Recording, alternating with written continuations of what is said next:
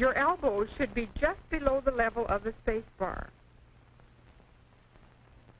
More typist fatigue is caused by unnecessary tension and waste motion than by anything else. Of course, this is tiring.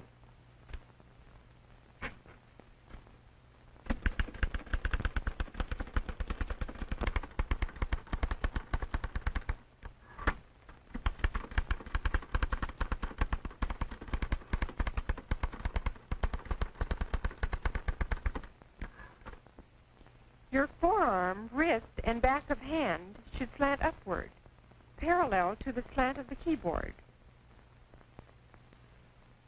Keep your hands and fingers in a natural, easy working position. Drop your hands into your lap and relax. Look at your hands. When you walk, rest, or sleep, your hands do not look like this or this, but like this. Without changing the position of your hands and fingers, place your hands on the keyboard.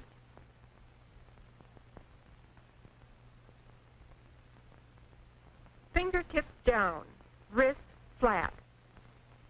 That's your typing position, with your fingers on the second or guide row of keys.